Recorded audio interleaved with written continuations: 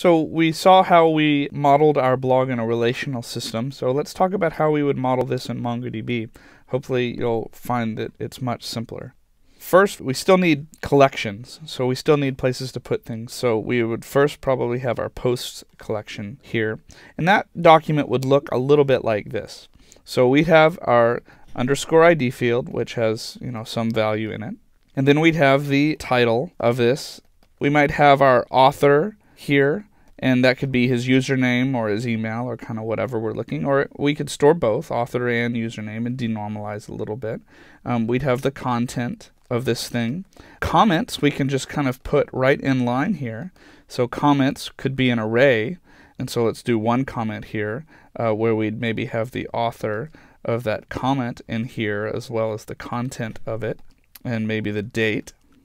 And so that's one comment, but we could put a couple more back here. And so we can store the comments in line directly. We can do the same thing with tags, although in tags are just kind of strings. So MongoDB, and we'll store awesome as well.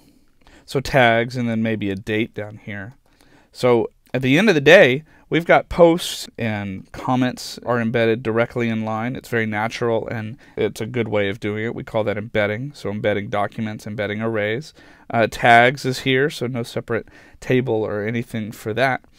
So all we're really left then is we kind of need an authors collection as well.